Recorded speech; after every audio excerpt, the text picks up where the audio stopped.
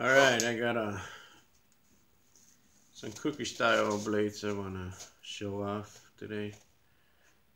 This is a very inexpensive Kuhkri, supposedly a Marine Force Recon United Cutlery. It's a nice design. It looks very nice, as you can see. It's got a black finish and a chrome finish. And it is sharp, and it is serrated right here in the top. And it's got a whole bunch of serrations everywhere. That's what I ordered it. I do like this, but you know, it's stainless steel, so I wouldn't really, I don't know, I wouldn't trust it too much, but it will probably, you know, do okay. So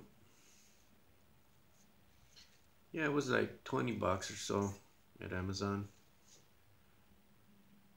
and I do like it. That's why I got it. So for 20 bucks, you know, it's not bad. I do like the handle. It's comfortable. I added this stupid thing, which is horrible. I'm gonna take it out. I'm gonna take it out right now. But anyway, it comes with this sheet. Very crappy sheet, you can see. And I want to show off, this is a Kuhkri, genuine Kuhkri, I guess, but this is made in India. It's not from Nepal. It's probably a windlass, but I actually had another one of these and I donated. See, this came off already. It's dumb.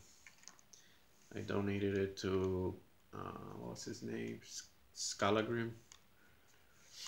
And he made a video on it. So I had two of the same. So I'm like, I don't need two of the same. So I gave him.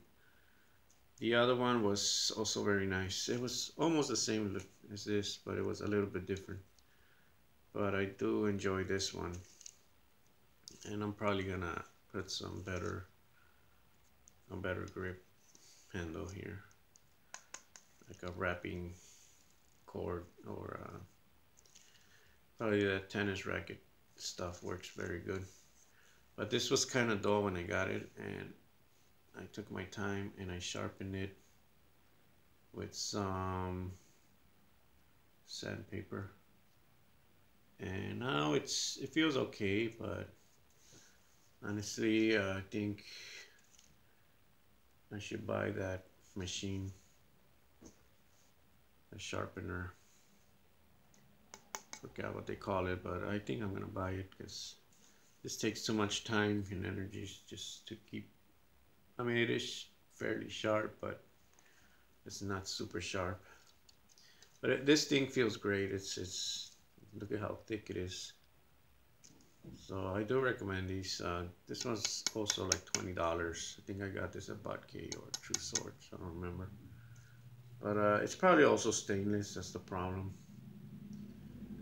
But if you could find one that's high carbon. I do have a high carbon Kuhkri on Ontario, which I have no idea where I put. You know, because I have blades all over the place, and I forget where I put them.